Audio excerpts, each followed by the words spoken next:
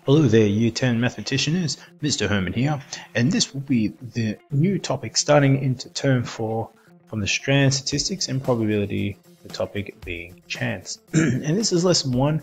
We're just going to be looking at the terminology of statistics and probability, and more specifically chance, and what experimental probability is. Our learning goal is to look at the language of probability, what an event is, and how to find the chance of an event. And the success criteria is to find the chance of a desirable event through decimal, fraction, and percentage format.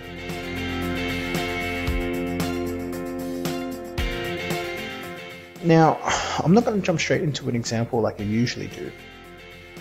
There is a lot of language involved with probability and statistics, because the likelihood, no pun intended, of the type of questions that you will get is going to be very word heavy, and so it's good to get the type of good to get exposure to the type of language that will be used and that we'll be used to seeing looking further into this topic. So this right here is a screen grab of some of the words that I had my students write down when I asked them what they thought of when it came to probability and statistics, and some of the questions that were exposed to within the first lesson. And you can see here that a lot of these words, hopefully by now being in Year 10, that you have seen before. So probability, statistics, which is obviously the two first words within the strand. Chance, percentage, complement, likelihood, unlikeliness, which seems like a very abstract word.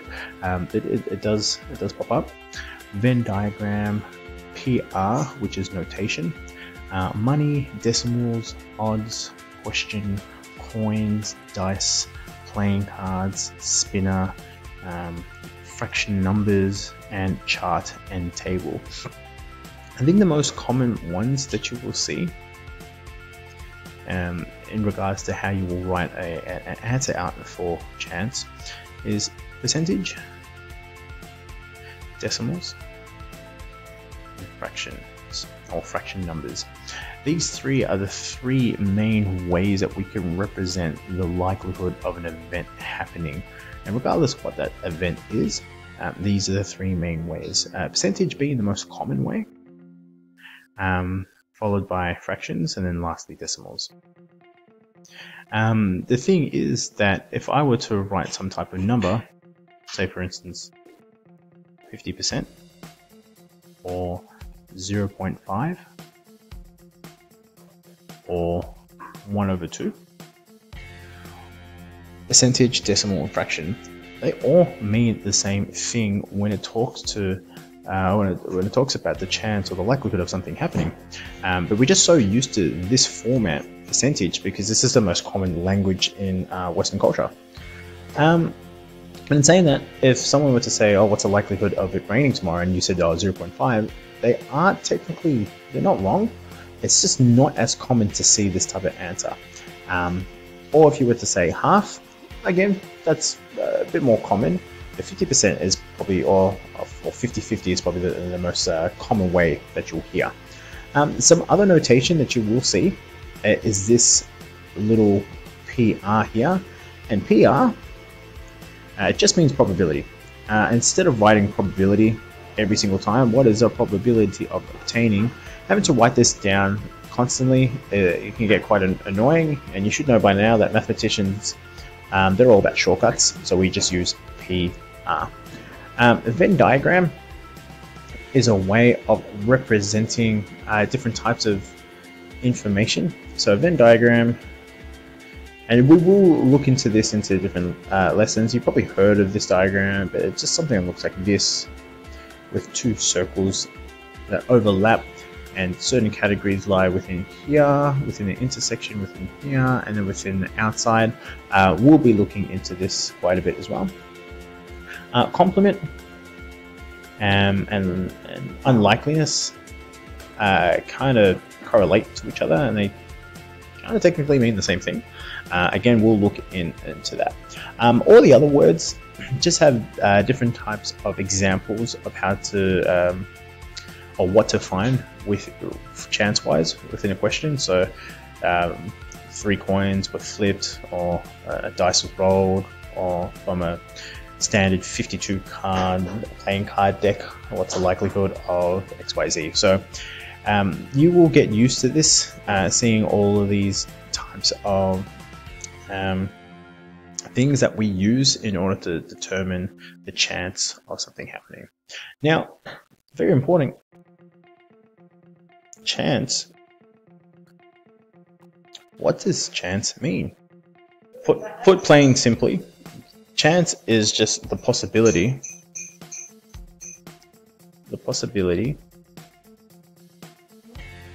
of an event happening.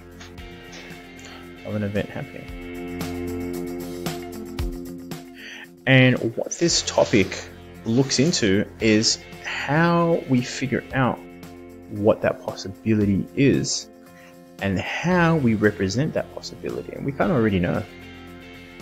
So these three main formats: percentage, decimals, and fractions. Now, you can associate words to percentages and fractions. So unlikely, likely, very likely, etc. Not going to delve too much into that. Maybe at the start we will, but I'm more interested in the mathematics behind finding out these figures.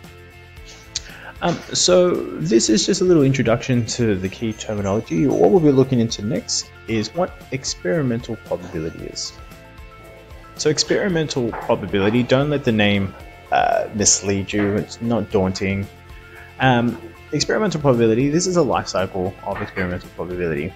We make a prediction of some sort, and then we experiment through either trials or tests, and then we write a conclusion based on that probability. And that conclusion can be written of some sort, but you can also just give a percentage of some sort, generally speaking. So that's all there is to it with experimental probability. And the best example I can think of is, say for instance, we had 3 coins. Okay, so 3 coins, which I'll put here. And we want to look, with these 3 coins, we want to look into all the different scenarios. Where the 3 coins, a tail is landed, either on all of them, on one of them, on 2 of them, or none of them. Yeah, so it's a scenario. How many tails? How many can have tails?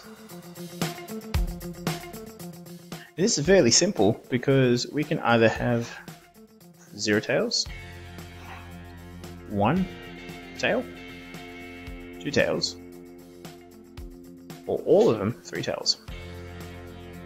So these are the 3 different types of scenarios that we can have, and what I'll do is I'll just draw up a table with this in mind. So here's my trusty little table. And so the number of tails, I'll just put T for short. We can either have 0, so let's say a scenario, I flip 3 coins, and I might have a scenario where there are 0 tails, so all of them are head. There might be a scenario where one of them is a tail, and the other 2 are head. There might be a scenario where 2 of them are tails, and one of them is a head, or there might be a scenario that all 3 of them are tails. So these are the 4 different scenarios we can get.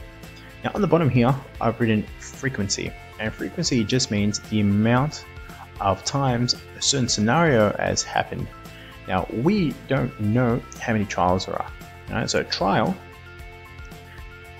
just is how many times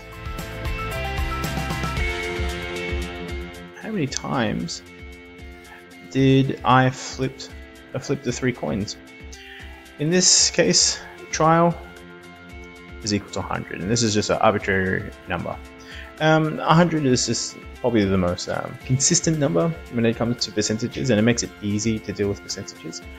So we'll just deal with 100. But technically, we can have as many trials as we want. Obviously, we don't want to have too less of the amount of trials, or else it makes the data that we get from a conclusion a little bit unreliable. Because if I were to do this maybe 3 times, it's not really trustworthy percentage to rely on.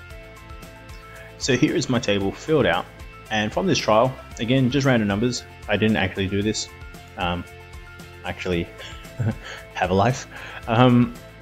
So 11, 40, 36, and 13 for 0, 1, 2, 3 respectively. That just means that from the 100 trials that I did, 40 of these scenarios had one of the coin only had tail, where the other 2 had head. That's all that means. So this is our experiment. And now what we want to do is get the probability of certain scenarios. But in order to do this, we need to know a certain equation. So this is my formula here. The probability, and remember PR just means probability, of a certain event happening, and this is just based on experimental. The formula is pretty much the same for all types of probability. It's just the wording is a bit different. This is just a fraction form. It's the desired outcomes, of the top over the total number of trials. So all we're doing is just finding 2 numbers. And it's really easy because one of these numbers is going to be consistent with any type of questions we get, because we know the number of trials that we have. It's 100. It was determined at the start. So we know that the probability of a certain event happening will always be some type of number depending on the circumstance that has been given to us, over 100 in this case. So we can then say, alright, well, what is the probability of obtaining 1 tail? And this is equal to, well, how many of these scenarios were there 1 tail? 40. Over the total number of trials, 100. If the question said answer this in fraction form, this would be your answer. You can obviously simplify this down to 4/10 or 2/5. If you want this as a decimal format, it will be 0.4. And again, you would just use the SD button on your scientific calculator. Or if you want to have this as a percentage, this is just 40%. So there's a 40% chance that if I were to do this 100 times, that I will get 1 tail within those 100 trials that we had. 40% likelihood or chance, 40 out of 100 out of them. So it's really simple. If you want to get at the probability of maybe getting 3 tails, it would just be 13 over 100, or 13%. But what I want to look at is maybe a tricky question that looks into maybe the probability of at least 1 tail. At least 1 tail. So of these scenarios, here, here, here, and here, how many of them have at least 1 tail? Well, this one has at least 1 tail, so does this one, and so does this one. So the desired outcomes is the 40 plus the 36 plus the 13, and not this one, the 11, because there's no tail within that scenario. And this is all over 100. So that is 89 out of 100, or 89%.